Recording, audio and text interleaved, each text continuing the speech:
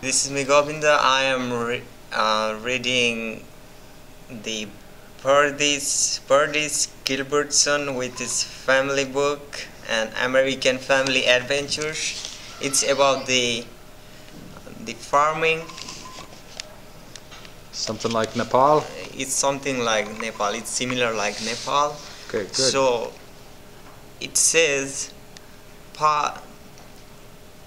It starts from here. Yeah, Pa sure looked proud of that year's crop.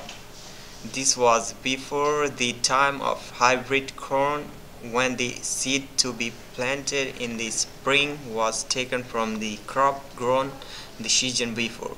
When we picked the corn, we checked the crop very carefully and selected the biggest and best ears.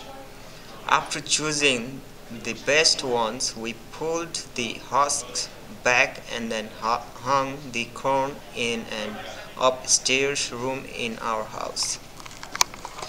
This was a real dry place to save it for the next planting season. They ask if the hybrid corn grows taller now than it did back in the 40s. When we look at a picture of my dad smiling next to his cornfield, we see that he was about 6 feet tall and the corn is growing at least 2 feet taller than him. The corn stalks were always very tall and the cobs on our corn were always quite large.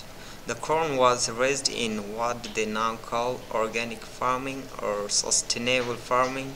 No chemicals were involved and my dad always used crop rotation. All of the fertilizer we needed came from our own barnyard. We used the manure from our hogs, cattle and horses and then spread that on the field and over the barley, wheat or oats stubble. After we had spread the manure, we plowed it and all of last year's stubble into the soil. This made the field we were going to plant corn that spring very fertile, and we hoped to have the great crop, so we had plenty of feed to our hogs. Excellent. Thank you.